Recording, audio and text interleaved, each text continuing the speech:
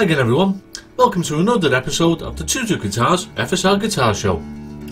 This is episode 40 and in this episode we're going to take a look at another limited edition guitar from Fender Japan.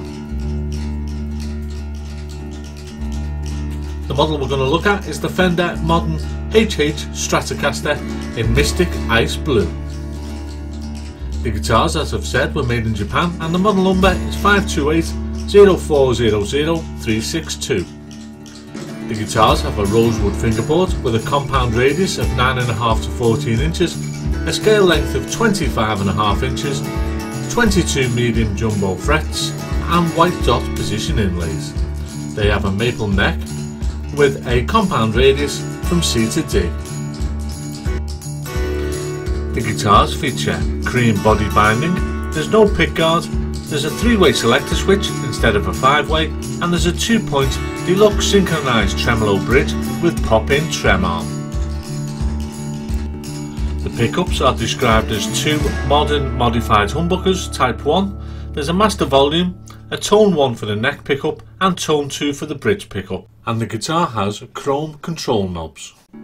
On the back of the body we can see that there's a body contour, a 4-bolt F engraved contour neck plate, the finish of the body is polyester, and we have access cover plates for the tremolo and controls.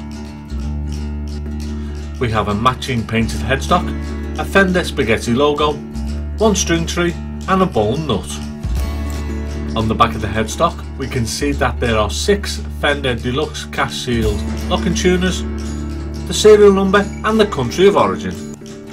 The guitars come with a Fender gig bag and they are available to order in the UK, and the best price that I can find is £1,099 and they are expected to be available in late September, early October 2020.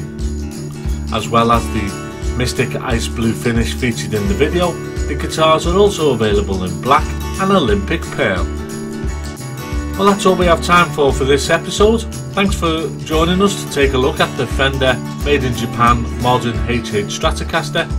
If you enjoyed the video, please hit the like button and give the thumbs up, and if you want to see more videos in the series, please hit the subscribe button. Please feel free to leave any comments below, and I hope you'll join us again soon for another video from Tutu Guitars. Until then, it's bye for now.